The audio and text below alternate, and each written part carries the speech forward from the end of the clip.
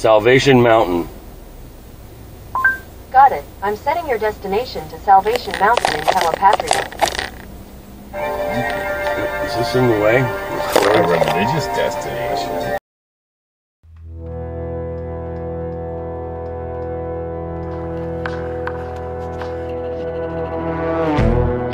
With our destination set, we got our motors running and headed out to the highway on another adventure and a new experience. I love GPS. It makes life so much easier. I remember, back in my day, we had a map and a compass. We didn't have no newfangled GPS cell phonies. I wish the driving time really went this fast when on road trips. Half the time is getting there. But with the company of a good friend, the time passes quickly.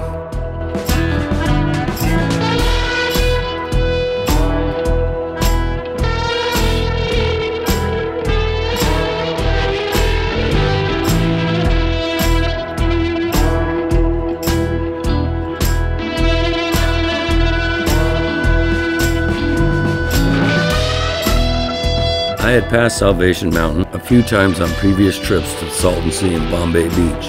I really didn't have an interest in it until I read about it and learned its history.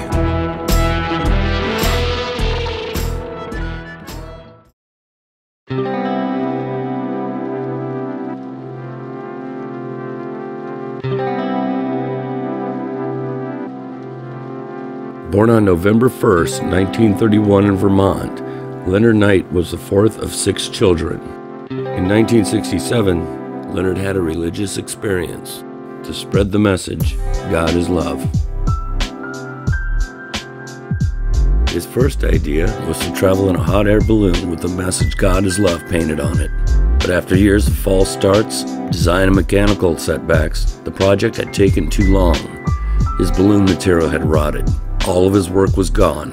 He gave up, but only for a short period of time. In 1984, while in Niland, California, Leonard began work on a new project, and it became the pinnacle of his life's purpose. He called it Salvation Mountain.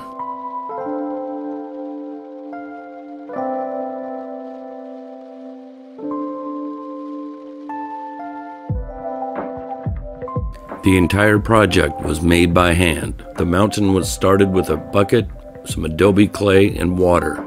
More than 100,000 gallons of paint, thousands of hay bales, and decades of Leonard's unwavering faith and determination have all gone into the creation of Salvation Mountain. 39 years later, Leonard Knight's Salvation Mountain can be seen from miles away. A beacon of hope and love, shining brightly where it is least expected. Leonard Knight's dream to spread his message, God is love, has been achieved.